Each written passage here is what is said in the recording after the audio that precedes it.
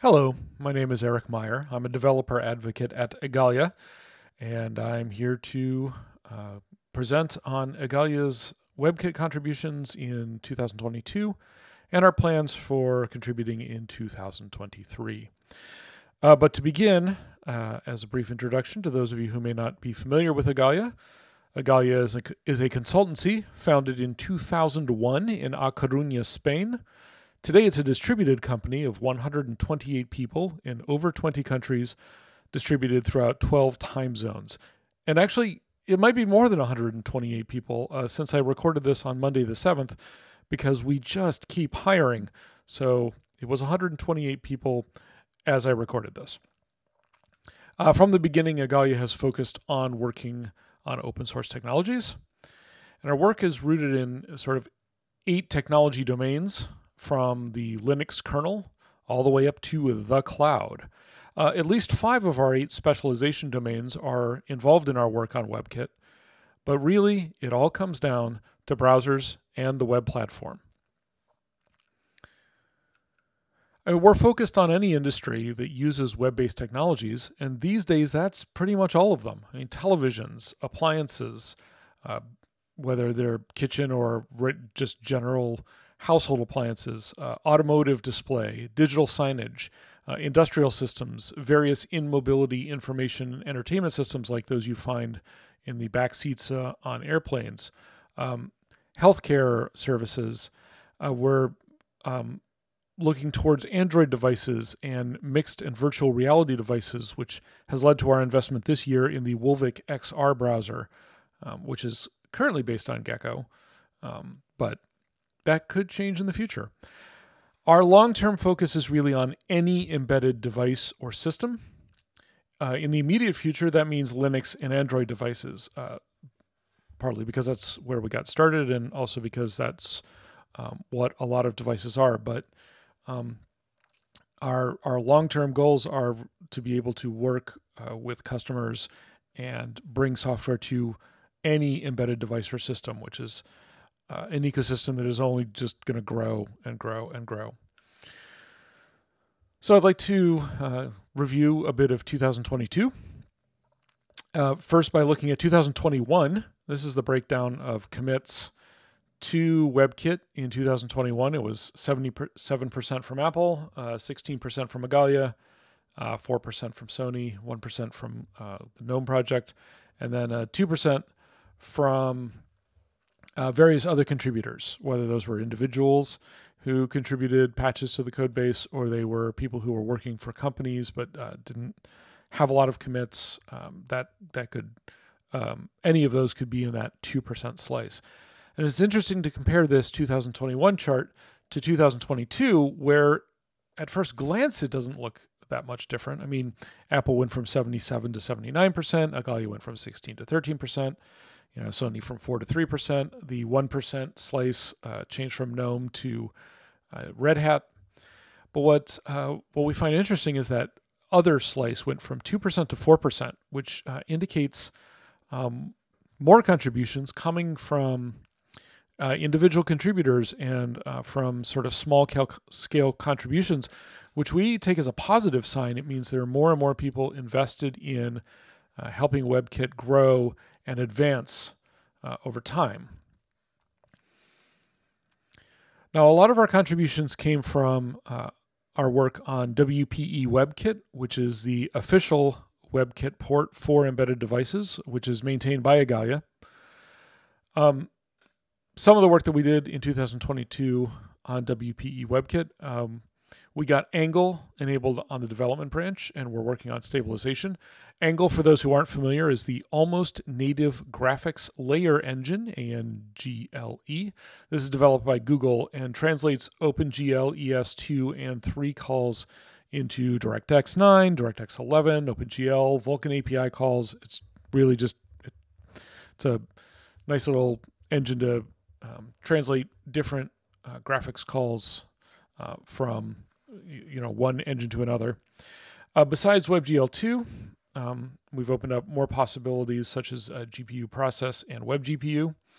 These require Linux DMA buff, which is a buffer handler, or some similar buffer sharing technology to work. GPU process support in WebGL, which would improve security, also would require DMA buff or similar. We've been refactoring the scrolling code in both WPE and GTK. The goal is to make that scrolling smoother. And we also have animation frame VSync analysis has been done, improving smoothness, and also work to address the fact that some commonly used benchmarks give artificially lower than expected scores for this area. When it comes to multimedia, we did a fair amount of work on WebRTC. We upstreamed GStreamer backend, improved data channel support, and also did some work in media source extensions, that's MSE, and encrypted media extensions, EME. Upstream some work we've done, also some bug fixes, general maintenance. We're still working in the WebRTC space to support the high and main H.264 profiles and also cloud gaming. There is some interest from customers in being able to do cloud gaming on embedded devices. But one of our biggest contributions, or one of our biggest areas of work when it comes to WebKit, has been WPE WebKit for Android. The goal here is to bring WebKit as an engine to embedded devices that run on Android, because there are so many embedded devices now based on Android. We have to be able to compete there. It is not just for phones anymore. Not supporting Android embedded devices would cut us out of the markets for televisions, household appliances, the blossoming XR space, where most devices at least are based on Android, possibly all of them. Although, given the way that that space is changing, that any statement I make at this moment could be obsolete by the time you see this talk. But at any rate, we did a whole lot of work to make this happen. We have already have Android WebView compatibility, not for all APIs, but for a solid subset of them, which should be enough for customers to be able to consider WebKit for Android as an alternative for some of their use cases.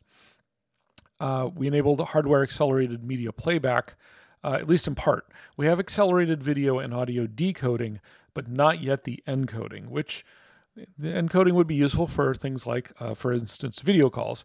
So that's an area that we hope to advance further in the coming months We have process swap-on support, which allows us to support multiple web processes. That's important from a security standpoint, and also necessary for being a backend of the Android WebView. Other things like full screen support, 64-bit ARM target support. We updated it to the latest version of WP WebKit, at least at the time, and did some refactoring, including the Java native interface layer. And then when it comes to WebKit itself, JavaScript core work included doing some work towards enabling off-thread compilation, which is a nice performance boost. Fine-tune some of the compilation thresholds for 32-bit platforms. In fact, a lot of our work was around 32-bit platform support, such as bringing WebAssembly to 32-bit platforms. That's still partly in process. We're still working on the just-in-time compilation. Enabled WASM signaling memory on 32 bits. Added breakpad dumps, and also dropped ARM v7 soft FP support. And on the web platform, we implemented gamepad support by implementing the gamepad API. That was an interest of a customer. They wanted to be able to support gaming on their embedded device. So they wanted gamepad support. We were able to make that happen. HTML interactive form validation. We upstreamed most of our new layer-based SVG engine. Some of the highlights is that it already supports compositing, Z-index, and 3D transformations. Our internal metrics show that we're about 72%, or maybe a little higher, completed with that. The idea is to finish that up, get to 100% in 2023, which I'll talk about in the second part of the talk. We did do some work on the web speech API, although we're not done with that. And Focus Visible is now enabled by default in public versions of Safari, as well as ARIA attribute reflection. We have both of those enabled by default, and that's work that Igalia contributed to. On the quality assurance side, we've deployed some new Ubuntu 22 bots. Actually, we deployed a fair number of bots. We've got a new bot to test the build with CLang, or Clang if you prefer, and I do. We deployed performance bots for Raspberry Pi and some new MIPS hardware, as well as, regular maintenance work, updating bots, fixing issues, the sort of thing that happens in quality assurance. And when it comes to the Interop 2022 project, if you haven't been following along with this, Interop 2022 is a cross-browser project where the various browser teams come together and for 2022 agreed on 15 focus areas for places that browsers were not as interoperable as they could be and needed to be better. So as of the day that I took the screenshot, which was Monday, November 7th, Safari is on top, just edging out Firefox, at least in the stable releases. When we flip over to experimental, Safari's still leading at a score of 90, ahead of both the Chrome Dev and the Firefox Nightly releases. Not by a lot, which is really great. It means that these browsers are much more interoperable than they have been in the past. In fact, if you look at this graph that I pulled a few days earlier, you can see that at the start of the year, Safari was actually at the bottom of the list, although not by much. And as of the date that I took this screenshot, is at the top of the list, leading the other browsers. And so this means that collectively, these browsers went from, let's say, 60% interoperability, because that's about where Safari was, now up to somewhere in the 80% interoperable, with Safari out ahead waiting for others, which has been due to the efforts of lots of people. I don't want to claim that this is just Igalia that made this happen. Many contributions from Apple and from other sources, but we're proud that we were able to be a part of this. And if you look at the Web Compat scores, it's a very similar story, with Safari starting the work at the starting the year at the back of the pack, and as of early November 2022, leading the pack. And some of the work that we did do there was cascade layers, work on form elements, scrolling, CSS scrolling, both performance and capabilities, and also contributing to reviewing subgrid tests, which has been very important. So what do we have planned for 2023? I'd like to start with actually with WPE WebKit for Android. I talked earlier about how we want to be able to compete in the Android space, bring WebKit as a possibility in that area.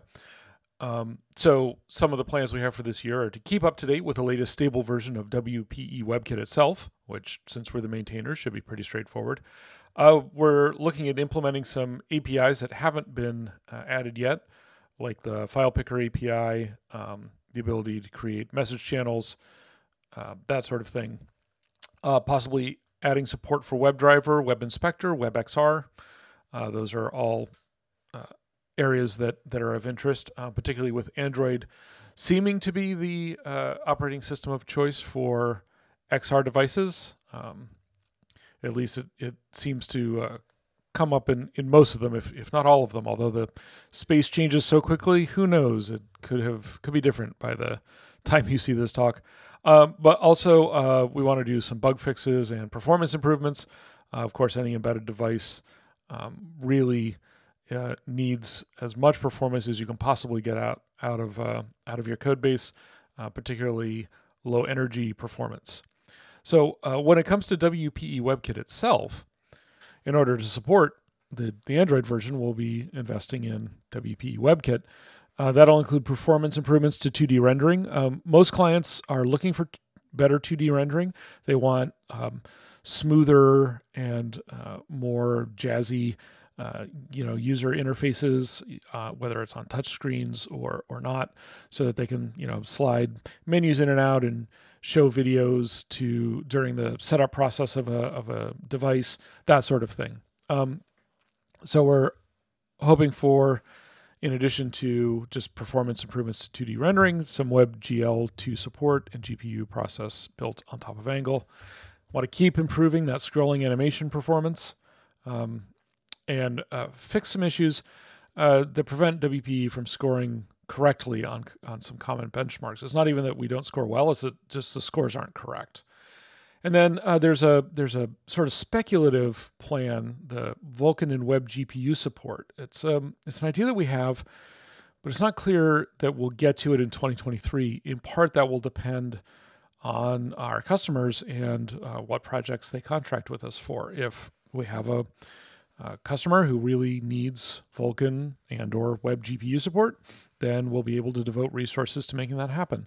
If not, then, those will remain on our long-term roadmap, but may not happen in 2023. We'll just have to see how that turns out.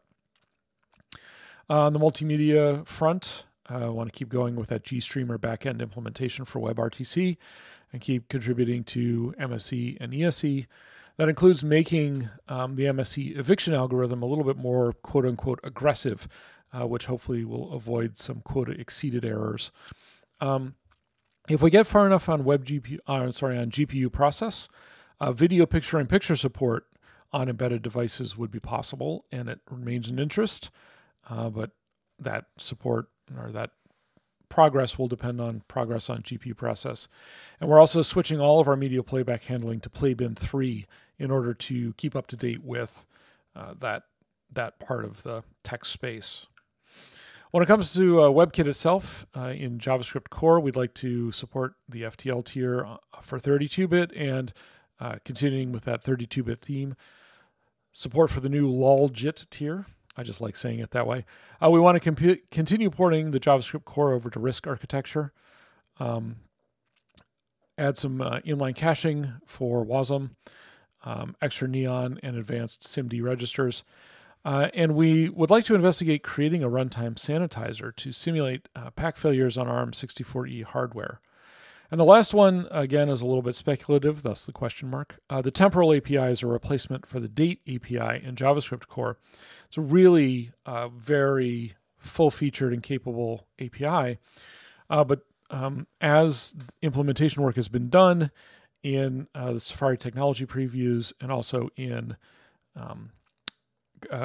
Chromium and in Firefox Nightly, some implementation-driven questions have come up. And so currently temporal is in that sort of loop of we have a specification, people have worked on implementing it. In the course of implementing it, they've discovered some problems or some ambiguities in the specification. And so now it's going back to the spec writers to say, how should this be? Like, how do we deal with nanosecond precision in a situation where nanosecond precision maybe isn't possible or isn't called for, whatever.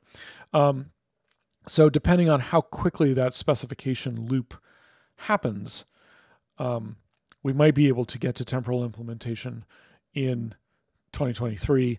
If it takes a while for the specification questions to get resolved, that might get delayed into 2024. We hope not, but we'll see how that goes. We do know that there are patches waiting for both Firefox and Chromium, Gecko, however you want to put that, that are pretty much waiting for this stuff to get resolved, any adjustments made, and then those patches landed so that temporal API support will come to those engines very quickly after a resolution, and we very much hope to have WebKit keep up with that and maintain interoperability with the other engines. On the web platform in general, we want to finish upstreaming the work on the new layer-based SVG engine and unify it with HTML rendering.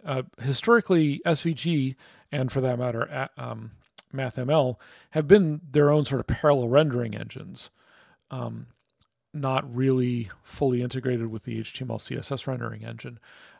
We want to finish the layer-based SVG engine and unify that with HTML rendering so that it's really all one rendering engine instead of having to hand off back and forth between two. We want to keep doing implementation of the web speech API and image bitmap for the GTKey and GTK and WPE ports. Web speech we think will be very useful for embedded devices. We'd like to see implementation of device orientation for the WPE WebKit port. That'll be useful for any device that has an embedded browser and the device is supposed to be handheld. Knowing what orientation it's in could be very important. So we're hoping we can have customer support for that. And similarly, the implementation of the WebXR specification, that's dependent on testing infrastructure and some platform code work, but we are very interested in that given our investment in Wolvik and our interest in being competitors in the XR space. This is definitely an interest of ours. Then we'd also like to fully support accessibility in GTK4, get some web process CPU limiting and page throttling, start working on a networking code such as QUIC and HTTP3, and also support the Web Extensions API, hopefully in WPE and WebKit GTK. That's a little bit more speculative, that one, but we're hoping that we get there. And then on the quality assurance front, our plans for 2023 are to improve support for Flatpak-based workflows, also for the ARM-v7 and ARM-64 architectures. We want to support add support in Clang for the Tartan plugin, add WebKit GTK and WPE to the OSS Fuzz infrastructure, and also get some bots deployed for building and testing WPE on ARM-64, the WebKit search build, and WPE security. Okay, well, I think that's a good coverage of where we've been this year and where we want to go next year. We would love to provide any answers we can to any questions you have. But thank you for joining us for this overview of Igalia's WebKit contributions this year and next.